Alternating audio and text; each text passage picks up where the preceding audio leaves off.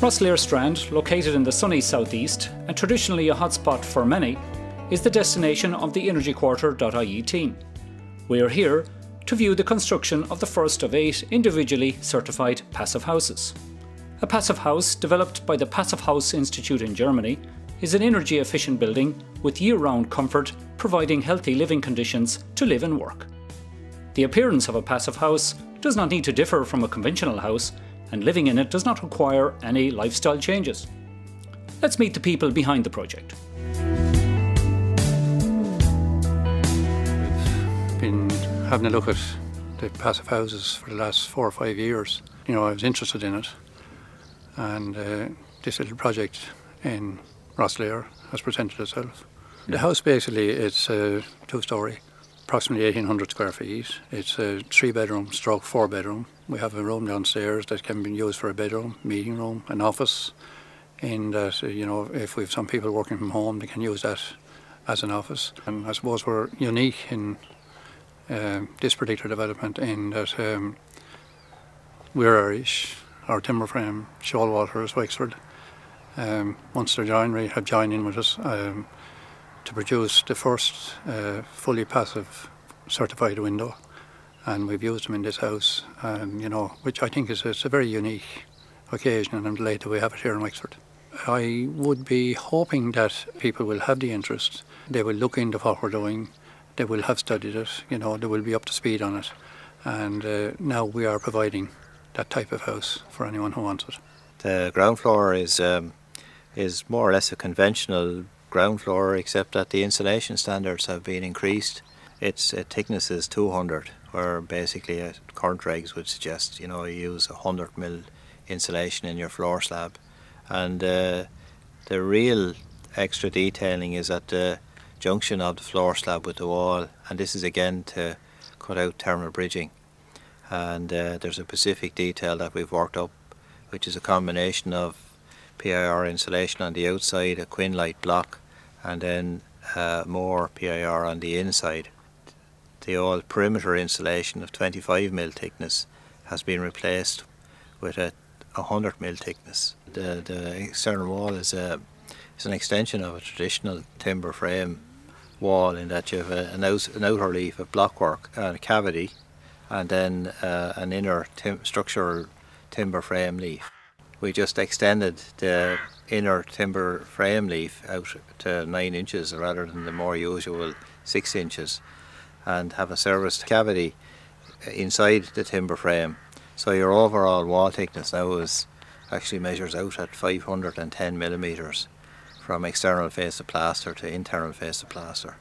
Whereas an airtight membrane then placed between the service cavity and the 9-inch timber frame.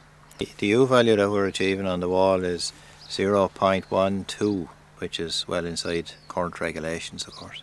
We've got zero cold bridging, which is required under the Passive House certification system. Through Mossart, who were involved in the certification of the house, we were able to maintain our passive certification. We've been doing timber frame for Michael now for about 10 years on standard timber frame and a good quality timber frame. So I suppose the passive side of things is something myself and Michael have been interested in there for maybe 5-6 years now. It's a kind of a journey the two of us have gone on, basically. We've been doing a very high standard timber frame from day one, basically. We manufacture and erect, so there's no issues between the factory and the site in terms of quality. All our guys are fully qualified carpenters. They've all trained here in the workshop themselves from the time they left school. So it's easy to carry the quality on when those guys leave the factory to go to the site to put the house up. With the slowdown in the industry in general, we find that there's a good selection of tradesmen there who are willing to sit down and listen. The biggest challenge, I think, has been the windows, because up to now all the windows have been imported. The U value of the window meets the Passive House standard of 0.85 watts per square metre Kelvin. It's a triple glazed PVC window, and it's very, very well priced. We were the first ones to use their window in a certified passive house. We use a Powell mechanical ventilation unit, and we've designed it in such a way that we've tried to achieve maximum efficiency of the system. The passive standard measures the efficiency of the system as opposed to the unit, and we're at 91% there. The chimney is the traditional feature in an Irish house, and we've been able to incorporate it in the design, albeit that the chimney is far healthier in this house than it would be in a conventional house, from the point of view that you have no smoke escape into the room, which has always been a contentious issue with open fires. It's an inset stove set into the fireplace, and its efficiency is working out at something like 65% compared to a standard open fire of 30%. You know, down the road in years to come, I see our ordinary standard 2-bedroom, 3-bedroom, 4-bedroom house.